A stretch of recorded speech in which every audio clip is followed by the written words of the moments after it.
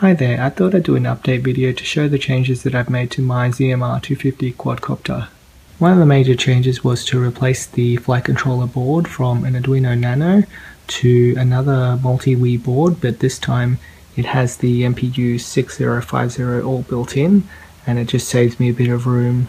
It was a bit of a tight fit, especially with the battery strap going just above it, so I had to solder everything onto some female headers and just bend the pins so it'll give a little bit more clearance for the battery strap.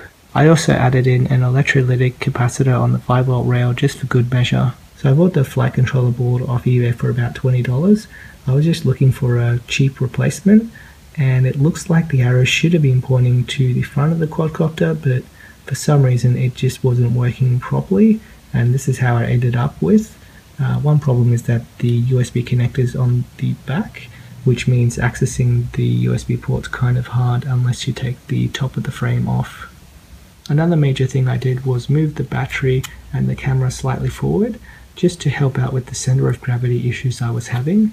It just kept on pitching backwards, and no matter how much TX trim forward I did, it would still slightly move a bit backward, but now it's much better now. I only need like a couple of clicks of the TX trim.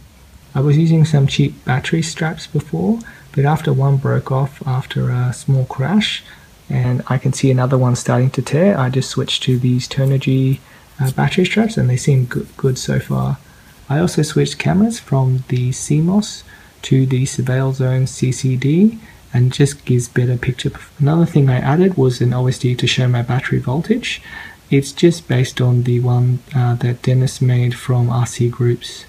After crashing my quadcopter a couple of times, I ended up breaking off the RP-SMA connector from the video transmitter, so I ended up buying a cable off eBay that allowed me to directly solder it onto the video transmitter and gave me an RP-SMA connector on the other end, so I could just plug in my antenna to that RP-SMA connector and just use a rat strap and some blue tack to hold that in place. And as you can see, it's all being held together by some Kapton tape and double-sided tape on the bottom board, and it seems to be holding up quite well.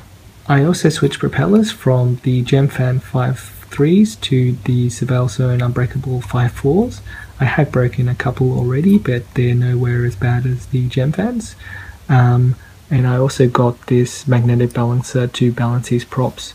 I just put some duct tape on the bottom. And that's all the updates I have for this video. Thanks for watching.